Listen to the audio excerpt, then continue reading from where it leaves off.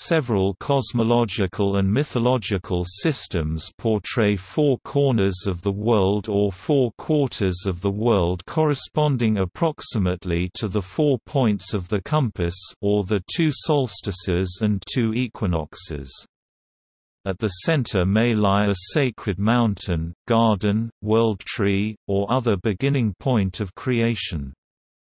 Often 4 rivers run to the 4 corners of the world, and water or irrigate the 4 quadrants of the earth.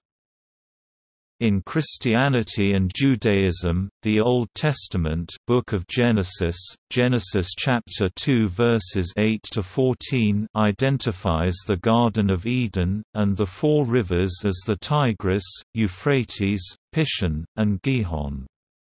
The Tigris runs to Assyria, the Euphrates to Armenia, the Pishon to Havilah or Elam, and the Gihon to Ethiopia. In Mesopotamian cosmology, 4 rivers flowing out of the Garden of Creation, which is the center of the world, define the 4 corners of the world. From the point of view of the Akkadians, the northern geographical horizon was marked by Subardu, the west by Ma-2, the east by Elam and the south by Sumer. Later rulers of all of Mesopotamia, such as Cyrus, claimed among their titles Lugal Kib Ra-At Ur-Bay-At, King of the Four Corners.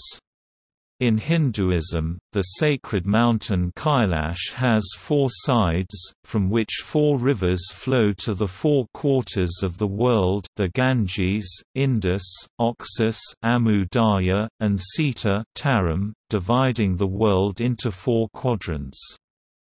Another account portrays a celestial mountain, Mount Meru, buttressed by 4 terrestrial mountain ranges which extend in 4 directions. Between them lie 4 sacred lakes, through which the celestial river divides into 4 earthly rivers, which flow to the 4 corners and irrigate the 4 quadrants of the earth. Buddhism and the Bon religion of Tibet have similar accounts.